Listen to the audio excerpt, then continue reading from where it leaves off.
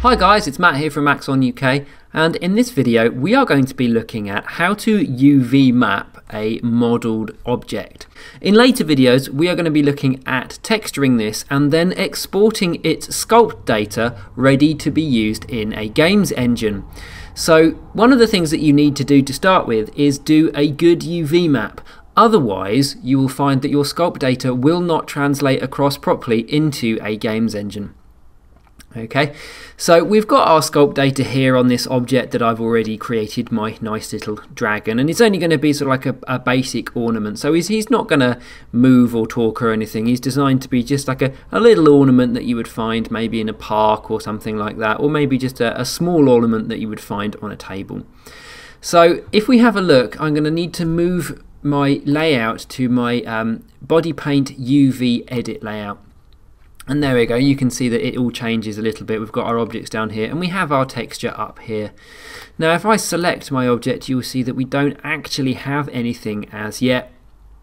It doesn't have any UV tag created. And the UV that it will create will be based on its original base layer, which means it will take all of the sculpt detail away and I'll be dealing with the polygons underneath, which is really useful for sort of quick texturing and being able to see if you need to rig or animate anything in any way, shape or form. But this is not going to be one of those times. This is just going to be a simple object. So we need to make sure that our object is selected, and we've got a couple of different ways of getting the projection to start with.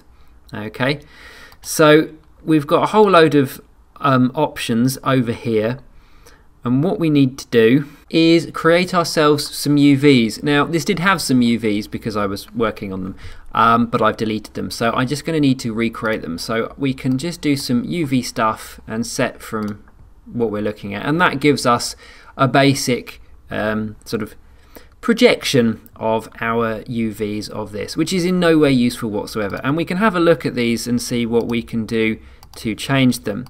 So let's have a nose here. Okay, there we go. Need to make sure I'm on the right tool.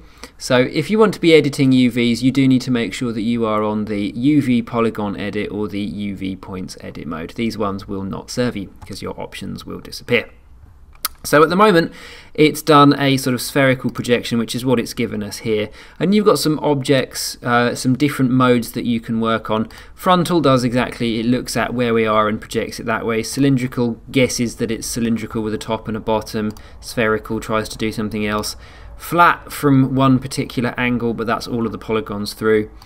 Cubic is kind of useful, but because it does everything from the from the 6 different sides, but it overwrites all of them. I'm going to come back to cubic 2 in a minute. You've got box, which is okay, but it stretches stuff. Shrink, which yeah, it sort of makes an interesting mess of that. It doesn't really seem to help me. The one I find the most useful is cubic 2. Okay, because it's basically cubic 1 but spread out. Okay, and that gives us nice little access to our UV map here in a relatively useful format that I can edit with and play in order to get my UVs to work properly within a sculpt. Okay, so when it comes to UV mapping, it is going to take a little bit of time. So what I'm going to have to do with bits of this is I'm going to explain some of the stuff as I go, but largely I'm going to nip through me producing this, because otherwise you're going to be watching me do this for quite a while. But I'm just going to start with some basic premises. So in order to select sort of islands like this, if you hold down Alt on your keyboard and click, that gives you a whole UV island, which for us here is going to be the entire bottom. Now that's okay, I'm not really worried about this because hopefully we're not going to see much of it whatsoever. So I'm just going to move it over out of my way, and to do that I'm going to hold the E key down on my keyboard, and that allows me to move. The R key holding down on my keyboard allows me to rotate, but you can choose where you rotate from. So if you move your mouse near any particular point, you can rotate around there. And you know, you can, I need to alt click that again, there we go. So you can rotate around particular points if you want. So if you had a corner or something that you wanted to align, then you can hold down R and you can use that to move that around. E will allow you to, as I say, move everything. T will allow you to transform, and that will scale up and down. And very similar to the rotate tool, it will scale up from a point. So if you're happy with the location of that one or that one, then you can scale it, or you can pick a middle point in order to move stuff around. Now, one of the things that comes with UV mapping is you want to have on your UV tile stuff take up more room if you're going to see more of it. So I'm going to need to make sure that my front and my face is going to take up quite a bit of room, because that's where my object is going to largely be viewed from. But the base, for example, is not going to be viewed that much at all. So you could shrink that down and you could move that out of the way. Okay, now I am not an expert when it comes to UV mapping for games, so you're gonna have to sort of bear with me. I'm sure there might be some people out there who are going to be screaming at me to not do it this way, but I'm just going to give you sort of like some starting points of how to get yourself going. If you want to get into this in more detail, do please look up some tutorials and some proper practice when it comes to UV mapping for games. So I'm going to start just by tidying up this area a little bit and then moving some stuff out of the way that I don't necessarily need as yet. And you can use your selections and you can use your things like that to, you know, group select stuff that you want out of the way. I'm going to start with the front because I think that's going to be the most useful, which gives me this, and I might work in polygon mode just so I can see what I've got. So with my polygons selected, I'm just going to move them down there, and I'm going to see what it is that I do and don't have selected. And then I'm going to find where my two polygons are that have disappeared. There they are, and that's what it's chosen to put it as. Because of the angle, it's decided that it's going to be part of that side. So I'm just going to move those over here. And then what you can do is, I have a tendency of checking, so I will go to my view, deselect, and then in points mode I will select the 2 points that I know, or that point rather, and I will see which 2 points it is.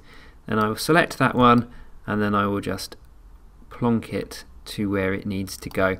You will need to enable snapping, which is a really useful thing when it comes to sort of moving things about. So you want to enable snapping, okay, and that will give you a much easier time when it comes to being able to move stuff about. So you can see that that now snaps down. So checking that one, okay, so that will go there, and we will just work our way down with our selection. So I can be happier that that island now contains all of that. And then I can see what we've got selected in order to make the rest, you know, sort of like work its way around. Let's have a look at what these polygons are. Okay, so we've got that side. Where are those three? They are over there. So what I might do is select those islands and then move those down further.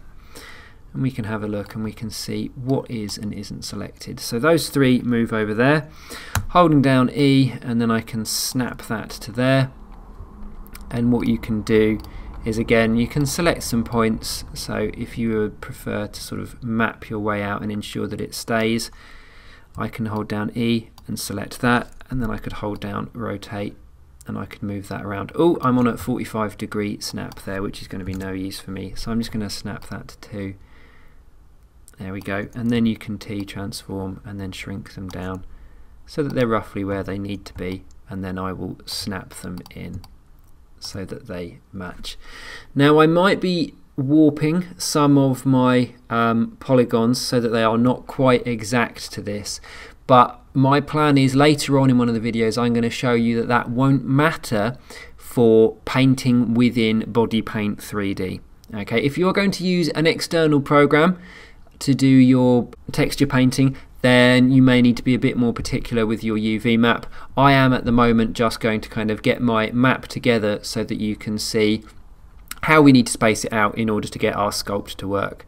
So this is largely what needs to happen. Okay, it is just a simple case of kind of looking at, right, the front, I'm going to move my way around, so I'm going to keep mapping my way. I'm going to find out, you know, where that is. So that's another one of the polygons on the inside there, isn't it? So that goes there. We've got 2 polygons on the inside. I'm just going to deselect that one because I don't need it, and that's the back. So I shall move that over. And what I'm going to do is I'm going to unfurl the majority of the dragon across here, so it's though it's been opened up from the back and unwrapped around. So I will keep ploughing on with that, and I will catch you in a bit.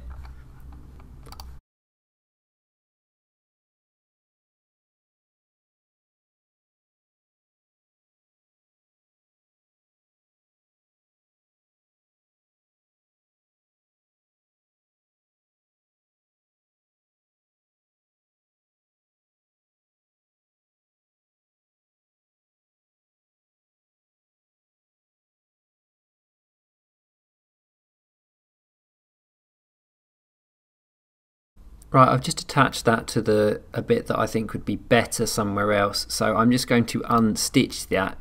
So using that button, that takes that away, and then it means that I have access to these little points again, which I can, you know, rework. So I shall just keep plodding on with this.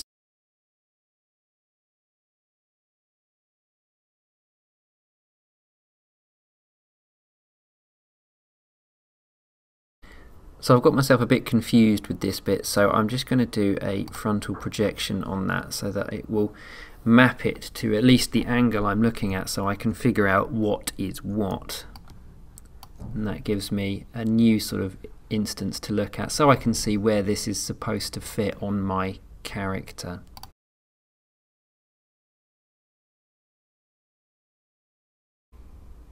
So trying to decide here where I want the seam to be, whether or not I feel that that one works better as part of that back, or whether or not it fits better on the shoulder. And I think actually I'm going to keep it back where the shoulder was.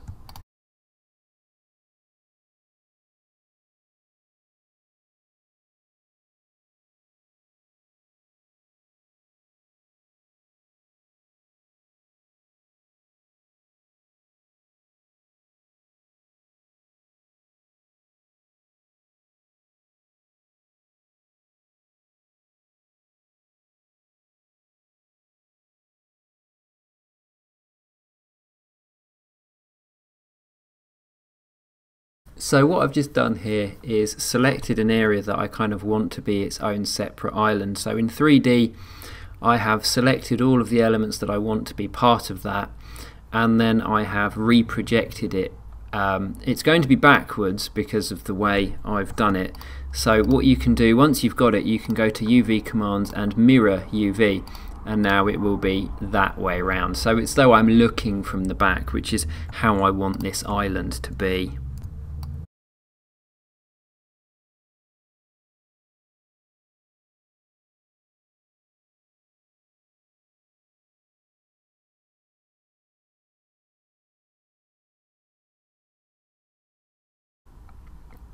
Right, there's a nice little tool with the tail here, so what I want to do is try and flatten that out a bit just to make life easier for me. So using the UV commands, if you select a row like that, you can do line up, and what it will do is it will line up everything between the first and the last point, and it just means you've got a little bit sort of more control and organisation in your UV. And there we go. So that's not a bad UV map. Okay, it could probably be a bit cleaner, but it's not too bad. I am, however, going to do something else to the face, which may make this look a lot worse than you would expect. Where these seams are, where these would have to join, because that point, if I select that point in 3D, you can see it's actually those two places. So that would, in 3D, be joined. Where there is this gap, I find that there is a seam sometimes when you put it into a games engine. Because I'm using BodyPaint for the texturing a little bit later, what I'm going to do is just adjust this map a little bit, so it's going to look a lot less clean than you would expect.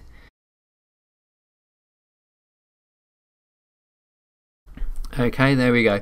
So whilst this face does not look like, you know, sort of like Unwrap's dragon anymore, and I've tried to make it as seamless as possible. Now I know that so I imagine game engine people apparently are sort of maybe whinging at me at the moment by looking at this, but you'll see that with BodyPaint and texturing and things like that, that it makes texturing really easy if you're just going to use BodyPaint 3D, which is what we're going to be doing in another video. But that is how I would unwrap my dragon model here, and you sort of like got some spaces there, you've got bits that aren't going to be, you know, well utilized or hardly seen at the bottom, so it's not taking up much room, and then relatively even, except of course for the face, sort of polygon distribution. So you want to try and make sure that you can see a polygon and you haven't got anything that's too squished that isn't small on screen. So that polygon there, which doesn't take up an awful lot of room, doesn't take an awful lot of room on here. I could adjust it if I wanted to and then just kind of space it out. I'd need to see how the sculpt turns out to see whether or not that UV map is too small and some of those polygons are too cramped in order to get the UV mesh sculpt data that I want across in the nicest possible way. Thanks for watching, and don't forget to subscribe or check out blog.maxon.co.uk.